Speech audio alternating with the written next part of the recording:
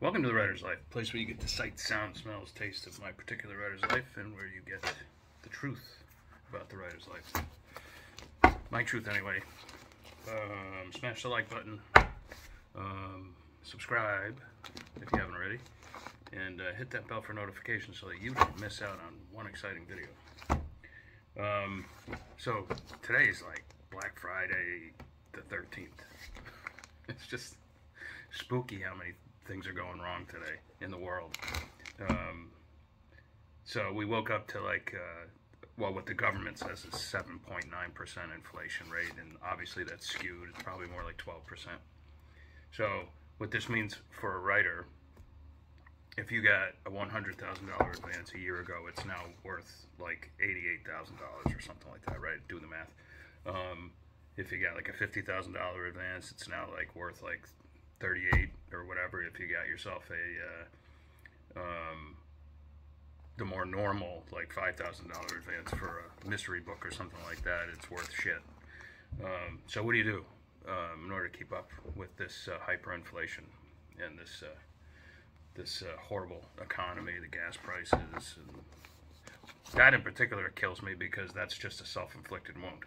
You know, we were totally energy independent prior to this administration, and then just, you know, with a stroke of a pen, boom, people are paying $50 and $60 to fill up their tanks. Anyway, luckily I'm a writer and I don't have to fill up my tank, but you know, still thinking of other people. So what do you do to keep up with the inflation? You know, you can fire your agent. He's taking 15%. You can try to write more and put out more books independently to try to build up your income streams. I'm doing that. You can get a job because there's jobs out there, but nobody wants to take the jobs because the government's paying you more to stay home. This is the world we're living in. Anyway, and so second, new COVID mandates due to this Omicron thing. I think I'm saying that right, aren't I? Yeah, Omicron. Thus far, I think Alec Baldwin's killed more people this year than Omicron, but they say COVID's on the rise again and that people are being hospitalized. You know, one can't help but wonder if that's also part of the cause of the normal flu.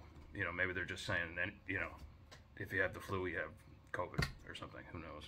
So starting Monday in New York State, you have to either show proof of vaccination and or wear a mask whenever, even if you're going to the grocery store, or that store can face a $1,000 fine. Now that to me is tyranny. Tyranny with a big T. Starting to get fed up with it. And lastly, Michael Nesmith died. He was the guitarist in the Monkees, which is sad. I always liked Michael Nesmith, great movie producer. He produced Repo Man back in the 80s, punk movie. It was awesome. And he wrote some really great solo music too. And he was on the road up until like a year ago that I know of. I don't know how he died, but probably COVID. So that's kind of sad. You know, a lot of our heroes are dying, which is sad. In any case, life goes on. She goes on. You know, anyway, so I hope they figure out a way to stop this inflation. It's not just in the States, it's going on all over the world. Anywhere there's serious money printing. So they're going to have to do something, or else we're all going to be in some serious ass trouble. Anyway, that's it for the good news today. I will talk to you guys later. Ciao, ciao.